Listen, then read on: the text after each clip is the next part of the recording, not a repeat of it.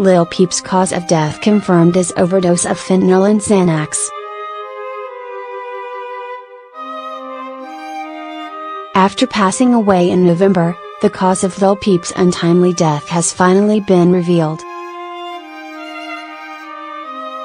According to a report from TMZ, the Pima County Medical Examiner Arizona found the rapper's cause of death came from the combined toxic effects of fentanyl and alprazolam.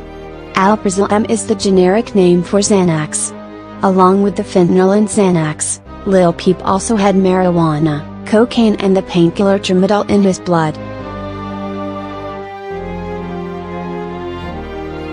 The rapper's urine also tested positive for all of the drugs, plus opiates such as hydrocodone, hydromorphone, dilaudid, oxycodone and oxymorphone.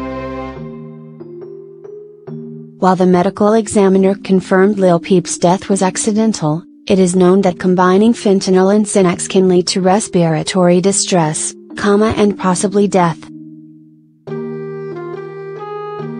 The rapper passed away on November 15 in Tucson, Arizona, on his tour bus. Following his death, Lil Peep'S brother called his death an accident. "We, the family, have heard there was some sort of substance he did not expect to be involved in the substance he was taking," he said. He thought he could take what he did, but he had been given something and he didn't realize what it was.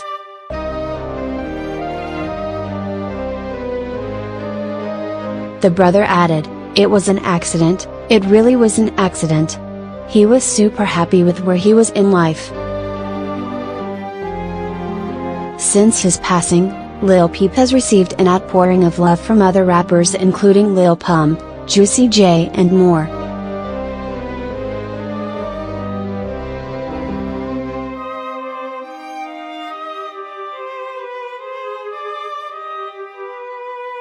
Thanks for watching.